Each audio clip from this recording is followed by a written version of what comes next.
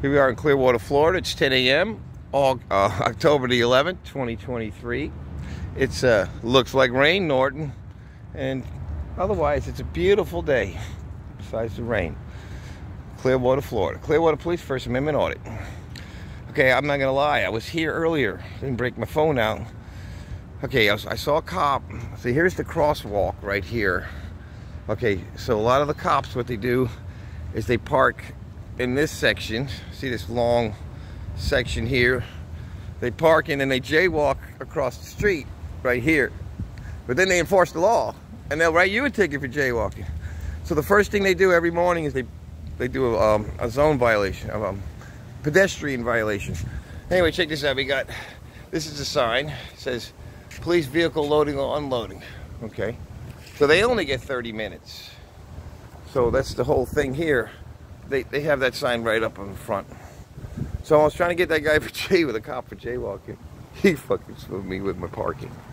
I wasn't even here for like a second. No train horn.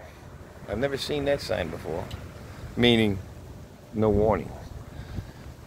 Okay. This parking open to the public over here. Reserved city employees only. Monday through Friday. Public parking any other time. Good. So Saturday and Sunday, parking there. You also can park at the City Hall. Anyway, it's going to start to rain here, but this, like I said, all I did was fucking practice. They're going to see a lot of me coming up. I want to make my money on the YouTube, start selling some items. The items I'm going to be selling, or they're going to be like stuff from my scenes, like a rock or something. You know, Clearwater sand is cool to have, right? But you're not allowed to take sand off the beach. Anyway, so this is one of the most corrupt police forces that I've ever been encountered, and I've been to 33 states. St. Petersburg is even worse. I mean, they went after the homeless at one point. They had tents. They were coming with scissors and shit. All right, anyway, here's the crosswalks. They cross to the parking lot. Right into the parking garage. Every morning. I already knew if I'm gonna watch my parking, they're gonna fuck with me. Boom. Less than a fucking 5 seconds. Who's parked behind me in my parking space? The nerve of them. And these are some entitled fucks.